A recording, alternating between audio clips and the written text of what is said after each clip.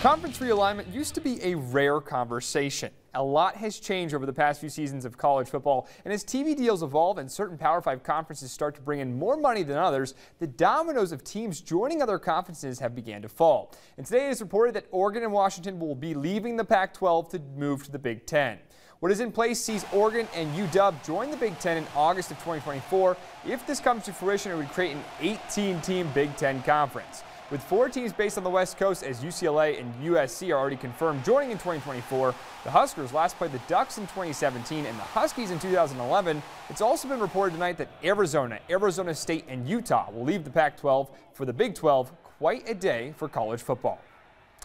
Following today's news, Nebraska released a joint statement reading, "Today marks an exciting moment in history for the Big Ten Conference and the University of Nebraska." The statement continues on with the overall message of the Huskers' support in the additions to the Big Ten.